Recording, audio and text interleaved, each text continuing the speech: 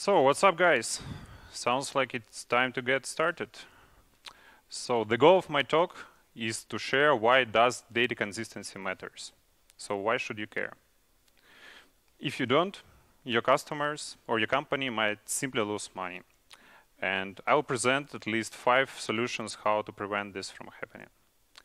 But first of all, why does this topic matters to me? I'm currently working for eBay Classifieds unit in a motors vertical, and our goal is to boost car selling and car buying experience across our markets across the globe. So imagine you are the customer who want to sell a car, and you post your listing. And for some reason, we lose your listing, we lose your message, and your posting didn't get published. You find it only in a week. So your car wasn't clicked, your car wasn't viewed, your car wasn't bought. Won't be your happy customer? No, indeed. Then before joining eBay, I was working for another company based in Hamburg called Creditec. So they are doing loans, consumer loans, and credit scoring. Imagine you take a loan, and you are a good customer who repays the loan. But we lose one of your repayments, and incidentally, you go into debt collection process. Not good because your credit scoring will be affected, and this might be a big paperwork for you as a client. And before joining Creditec, I was working for a company named Capital. It was a payment provider. And imagine we transfer your salary, and we lose your salary because we lose your message, we didn't save it properly to database. You won't be also a happy customer. So those are all the problems for data consistency. And why do they come together with microservices architecture? So whenever we design a system as a set of independent services, they have different technologies, different bounded context, even built by multiple teams. And what can happen that due to the fact that we have multiple data storages, your data can be lost. So we can save data in one service, then we try to save it in another one, the service gets restarted or some networking issue happens, and the data is gone. So those are exactly the scenarios we are trying to prevent. And the goal for this talk is actually share 5 different solutions how to do that, or 5 different patterns. Indeed, the patterns are not new, but for me, when I was starting microservices architecture roughly like 4 years ago, there was no good overview of such data consistency patterns. And as you might remember from my experience for my business units, the data consistency was always a priority. So let's get started. But first, the first example. Let's get into e-commerce. You are the customer taking an order. First step, order service receives your request. Second, we create the record about initial order received. Then we try to charge you. So we make a call to payment service. So and you was charged. And then something happened, like we redeployed the service or it just get restarted and your transaction is gone and we didn't update the order status to confirmed. So on this order, we will never get into delivery service. And this is exactly the scenario where microservices and data consistency make this joint mistake where you can lose your data consistency. What could be a solution? I guess many of you have heard about Saga pattern. Yeah, that's the most common and famous data consistency solution. How we can present Saga? So I would start with 2 ingredients. So the first one is so-called compensating operations. What is that? Coming back to our orders and payments. So we design API for our services. We create the first one like we want to create order, we want to receive order by ID, and then we add the compensating operation, which is we want to delete an order if something goes wrong or just customer decided to delete an order. The same goes with payments. So we create an endpoint to create a payment, we create an endpoint to receive a payment, and we might want to cancel the payment afterwards. The second ingredient, I personally call it reconciliation. So the term comes from financial industry and you probably won't find it as a design pattern, but I find it the easiest way how to explain this approach. So if you know, like, different banks can exchange data between each other. So there are global protocols like SEPA payments or SWIFT. And if you ever wondered how do banks find out if like they properly transferred money without any loss guarantees. There is one procedure that comes also from accounting, which is named reconciliation. So this might be in the form of MT940 file, so you can exchange between multiple entities. And what you can do, you can check the summary of your account balance in one point and the summary of your different account. So do they match or not? So this is financial principle. How can it apply to microservices? So the same you can check maybe within the end of day or on some event or trigger if your services are fully in sync, if any single message was lost. And you can go with two different implementations. So the first one would be do it on a scheduled basis. So in accounting, it's frequently called end-of-day procedure. So basically, you go by end of day and reconcile all of your accounting statements on all of the different charts of account. The same you can apply to microservices. You can, by end of day, on a scheduled basis, go through payment services. You can go through order services and to find if all the orders are paid and in sync. But you might not want to wait until the end of day and do it more event-driven manner.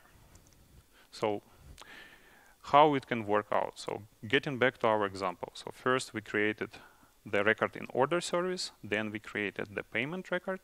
And then we failed and didn't confirm the order. How we can reconcile? So imagine as a customer, you probably received an error message because your HTTP request failed. What we can do on the front end, we can check by transaction ID or just get all the orders of the customer to check what's the current status. And while we are loading the orders for the customer, we can already go through the orders and check the status. If one of those is already paid or what's the status that is not paid. So we go by the specific order ID into the payment service to get more details about the order. And then we see, okay, so the order was successfully paid. Therefore, we can set the status into the order service as paid. In this way, your customer might not even notice a single error. So this would be smoothly and with a slight delay than usual. So the first service was restarted, there was an error wasn't shown to customer. We loaded transaction again, we check the status, we check that it's in progress, we check the payment, we confirm the status. Or we may say that payment wasn't successful, and then we apply compensating operation. So basically, we delete an order if it wasn't paid.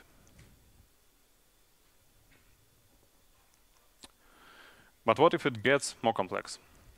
So imagine we are ordering not a sneakers on eBay, but we are ordering a trip. So the trip might consist of flights, hotels, and transfers between flights and hotels. So here we have like 5 service participants. In the previous example, we checked status in one service, checked another status in another service. So with 5 services, it's already getting complex. And therefore, we can apply another solution, which is application event log.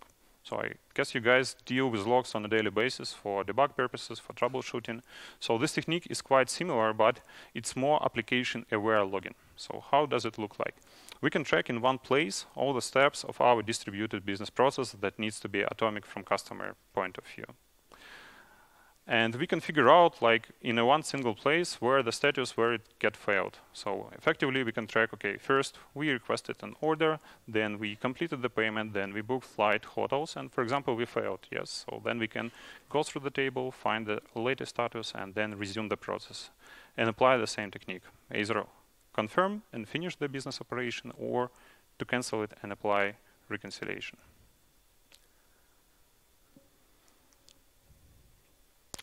As you might get, so this could be a kind of orchestration process, but it's not necessarily an orchestration. So you can be distributed, and in a choreography manner, each of your distributed process participants can know the state and how to process the next step. So the idea of the application log is actually to create the one single place, the one single source of truth, where you currently are, not to call 5 different services because it might get complex and might get slow. And it doesn't apply any of those reconciliation or Saga-based solution. It didn't apply the consistency fix immediately. So you will have records in one of your services in some in-progress status, which is not yet valid from business point of view. For example, order which is not yet paid, it shouldn't go yet to delivery service. So your other services need to get aware of the intermediate state, and you need to deal with those intermediate periods of inconsistency. And it's still complex, so you design a lot of compensating operations, you design the process of how to resume the business transaction from the particular step, and it takes time and effort. So the question would be, why don't we have the standard solution for the problem? So it seems like everyone nowadays is dealing with microservices, and many of you can get into the same challenges of data consistency. Can we get a standard protocol? So first, the history record of what was the standard protocol, and which is still an option. So the example could be two-phase commit or XA transactions. If you are dealing with Java Enterprise, so you might remember JDA specification and that it can get into distributed transactions, which will look for you as one. I remember I was using that roughly 5 years ago in a private data center setup in not such a huge load. But what are the challenges of this solution? So you have two-phase communication, which can introduce some latency, and your availability depends on the transaction coordinator. So nowadays, with more scale and maybe cloud environment with less stable, predictable networking, this cannot always work. And the reason why, in my point of view, it doesn't work that well is the attempt to apply ACID guarantees. So ACID is like in our normal transactional relational databases, the consistency guarantee, which says I have two records, either both of them are saved, either both of them are reverted by rollback. And when we try to apply the same to microservices, due to the fact that we have multiple different technologies, networking, cloud, load, and many other challenges, that doesn't work that well. Therefore, the solution is to trade basically base over ACID. What is base is basically accepting the fact that in some of the services, in some period of time, you will have this intermediate in progress status that you need to treat differently. So effectively, I didn't find a single solution which will show you that, okay, these services are fully ACID, so they behave like transactional database. So it's almost in any case a trade-off. So far, it was the most complex explanation in my talk. Does it make sense? Cool. But the question remains. So we have seen the solution with compensating operations and reconciliation. So can we make it simpler?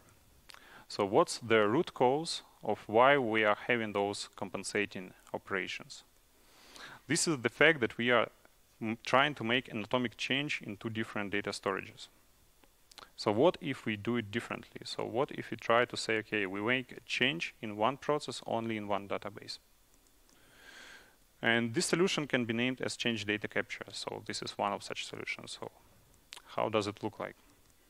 Instead of trying to modify two services at the same time, we try to say, okay, we receive an order, and first what we do, we store the order in order database.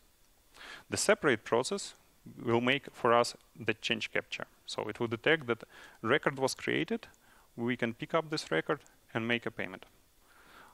How is it different? So in previous example, in one process, we basically make two calls to two services and change to different states. Here, we always make change in one data storage.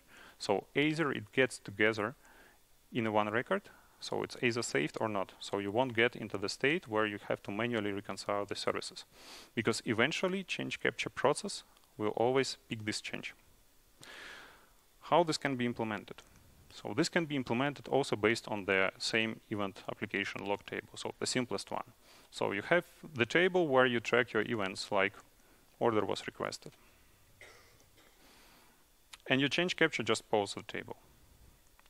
And by the way, this process where you have multiple participants with one single event log is really scalable. So I remember in one of my previous examples in a LON-based process, so we effectively made 20 atomic operations, 20 atomic calls, which could be reconciled from the single table. So the process was like whenever you create a customer, you create tons of accounts, tons of different records. So this solution really scalable. But back to the change data capture topic. So if we poll the table, so as you may get, this gets into a load distribution problem. So you need somehow to make sure that the solution scales, and whenever you have more than one process, which will poll the table, that they will distribute the work. There are some techniques and solutions how to make it simpler. For example, many databases, they offer operation log. So this lock can be used, for example, between distribution of changes from master to read replicas, or can be used by your application. So in some databases, it's more documented. In some databases, it's less documented. But at least you don't have to poll the table continuously. So the change is propagated to you by the operation log and change log notification. We can put even more improvements on that. So there are solutions like if you are using Kafka, there is a solution called Kafka Connect, which can help you to stream your changes from the database to Kafka topics through different connectors, and one of those connectors is Tebesium. And tomorrow we will have another talk from Gunnar from Red Hat, who will share more insights about the Tebesium connectors, so I won't step much more here into details. So basically you have a standardly deployed solution with Kafka Connect, with Kafka Workers. It takes care of work distribution. It takes care of how to capture changes from your schema. You can create different customized mappings, and you save time. What could be the challenges with this approach? So the first one, if you go with standard package solution, you can split the process. It's good and bad. So in one place, you are creating only order record, and there is a separate Kafka connector which picks up this change. So in previous example with compensations and Saga, you just simply have all the process in one place. So here it's more distributed, which is not that bad, but just the matter. Then you can go with the standard solution like Kafka Connect, and you will deal with a package solution. So you will have less flexibility than you have with your code. So you will have to learn how to monitor it, how to operate it properly, what happens if some messages are lost for some reason. Or you can go with self-implemented solutions, but then you will have to deal with all the challenges like how to distribute the work, how to pull the changes, and both has its pros and cons. The other solution, event first. So what could be the challenge if you go with change data capture? One of those were like the business process gets less obvious if you split the logic. Then if you go with standard connectors, you might be more coupled to the schema of your database, which you might don't want to expose. You might be more coupled to the versions of Kafka and database due to the connector support. You might be limited in connector support. So there is another solution, the event first. And once again, it's not the very new pattern. So I guess many of you know event-driven architecture. Yes. So you may treat it as a special way of event-driven architecture or the special way of CQRS pattern, command request segregation. How does it work? So we do it oppositely. So first, we receive an order. And instead of creating the database change, we simply publish an event that order was received. And this event stream, which could be a Kafka topic or message broker or maybe a database, becomes the single source of truth. And then the other services, including order service, they pick up this change and they update their own data state. Once again, so here we have single source of truth, which is our event stream. And we can rely on it. So we can say, okay, if event was saved, then effectively both payments and orders will receive this change and will process it. If not, then not. And on this solution, we are currently heavily relying on eBay classifieds unit, and especially in motors vertical. So we use in many places Kafka as a single source of truth. So where we can publish, for instance, listing, for instance, a car or cat or whatever customer wants to sell. And then other services can update their own view based on this. And very conceptual in this topic is your change of middleware. So many of you who know event-driven architecture, they probably know the differences between messaging and event streaming solution. So if you go, for instance, with message brokers like RabbitMQ or ActiveMQ, you got the queuing and topics approach. So you can get individual message processing, you can get retry pattern out of the box, you can get dead letter queues. But you can go also with an event stream like Kafka or Amazon Kinesis. So this will be slightly different. So you will publish a stream of events. So what you can get with this approach, you can guarantee of order of processing, because how Kafka works internally, it assigns the consumer to the specific partition so that it will process messages strongly sequential. This is something that is very hard to achieve with message brokers. But as a downside, you don't have retries or dead letter queue pattern out of the box, and you might don't want to apply one. So it's slightly different concept. On top of that, you might want to use another one, which is event data store or event database. So those technologies are mainly used and designed specifically for secure REST use case, common query segregation. So they offer on top query capabilities. So you may get query capabilities, for instance, with Kafka streams, but you may use also special database which can help you also doing atomic data check. So for instance, you want to apply event only if the latest version of event is, for instance, 5, so that we always apply events consistently in a given order. So once again, those technology solutions for event-driven approach or event first are very fundamental because they give you different capabilities and different techniques. So it's mainly not about load, which of those scales better, but which of those conceptually fit into your design. I remember that in one of my previous financial experience, we were dealing with message brokers, and it was slightly harder to apply event-driven approach exactly because of order of events, because somewhere in transaction world, you might want to process events strongly sequential. So it can give you some limitations and the way how you can apply event-driven or event-first approach.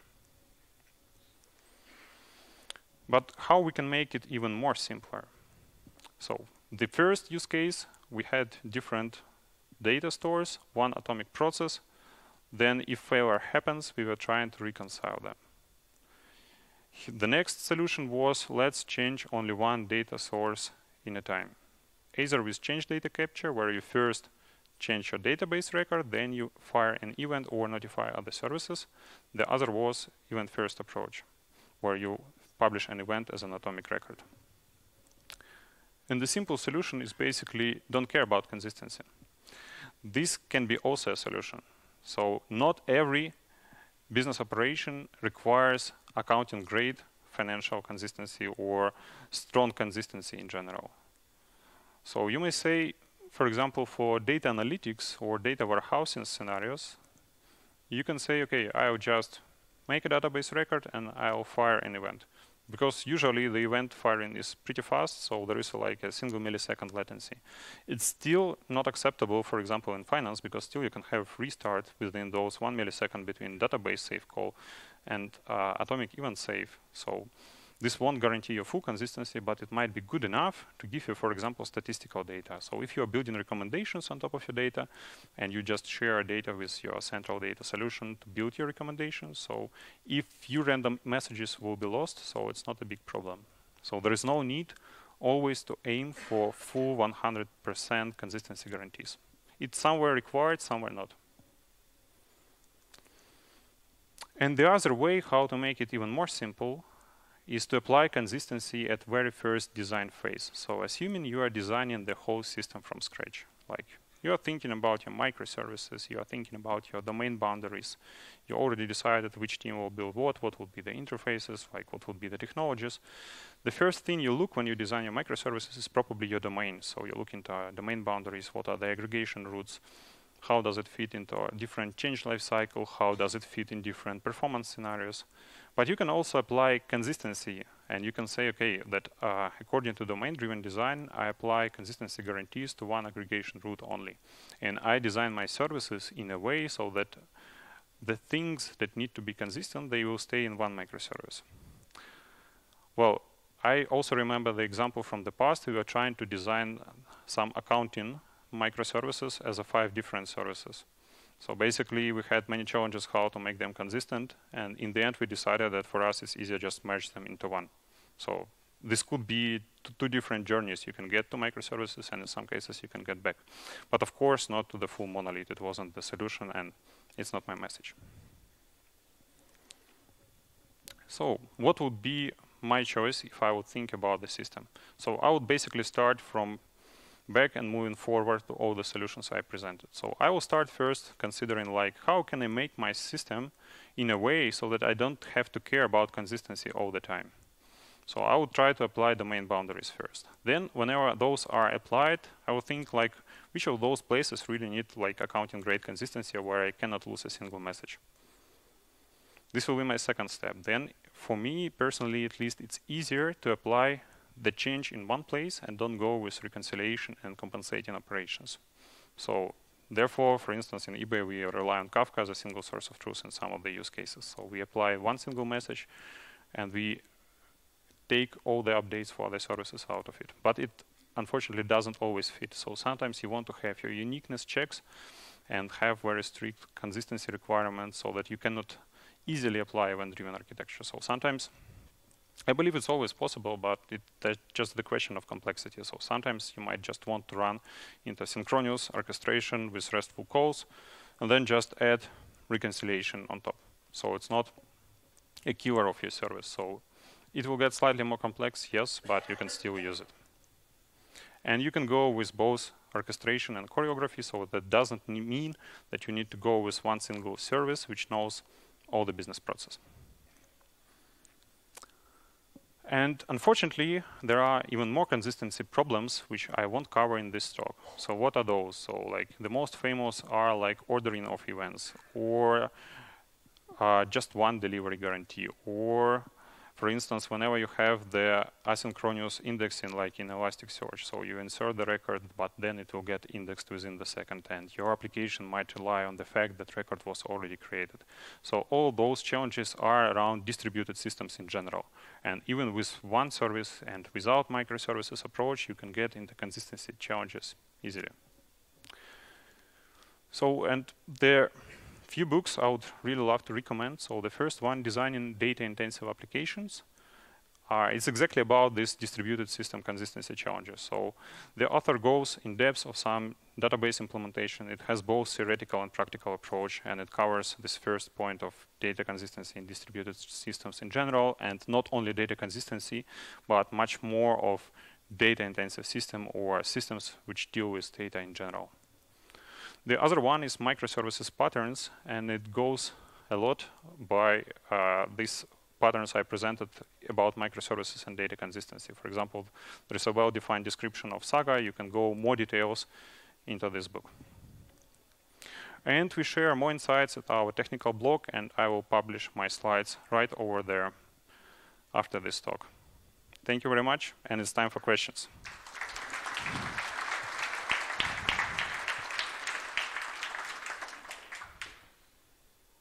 Questions, guys?